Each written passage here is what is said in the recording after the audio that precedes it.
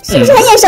你看那个触须，其实它是一只蟑螂啊！我的妈呀，头皮发麻！我严重怀疑这些遇害的蚂蚁有一大部分都是他搞的鬼。很多宝子想看看我的蚂蚁城堡怎么样呢？告诉你们一个不太好的消息，它们几乎都 over 了，简直就是尸横遍野啊！最诡异的是这些蚂蚁居然把尸体集中在这儿的位置啊！我就好奇了，他们是怎么把蚂蚁运出来的？你看，这全是小蚂蚁的尸体啊！难道是从这个小洞洞逃出来的吗？还要跟你们说一件很恶心的事情，之前在蚂蚁城堡里那只小小的虫子，现在已经长这么大了。我突然发现蚂蚁的巢穴里面有一个外来生物，这个小昆虫是啥呀？我的天哪，这么多蚂蚁都干不掉这一只小昆虫吗？这也太厉害了吧！太奇怪了，这只外来生物跟蚂蚁相处的还挺融洽的，是不是很眼熟？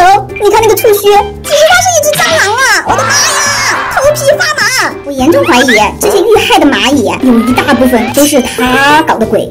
你看，只要他待过的位置就没有蚂蚁敢过来，有一种占山为王的感觉吧？这以后一点用都没有啊！成天就知道吃了睡，睡了吃。再见，这个蚂蚁城堡根本养不活蚂蚁，养多少都会死翘翘的。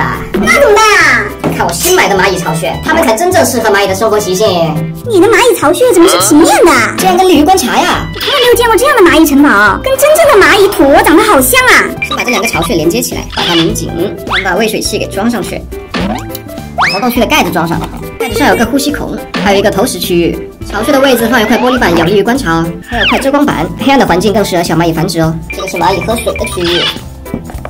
这个小格子呢，就是蚂蚁的垃圾区。没想到蚂蚁还有自己的清洁区域。最新款的蚂蚁巢穴新鲜出炉。我觉得这蚂蚁巢穴比之前的蚂蚁城堡要高级多嘞！赶紧让小蚂蚁搬家。最后我们用胶管把新巢穴跟旧巢穴连接起来，在活动区域放一点食物引诱它们。之后就是静静等待小蚂蚁往新家搬了。如果这个视频点赞超过1万的话，我将给你们拍摄蚂蚁到了新巢穴的生活哦。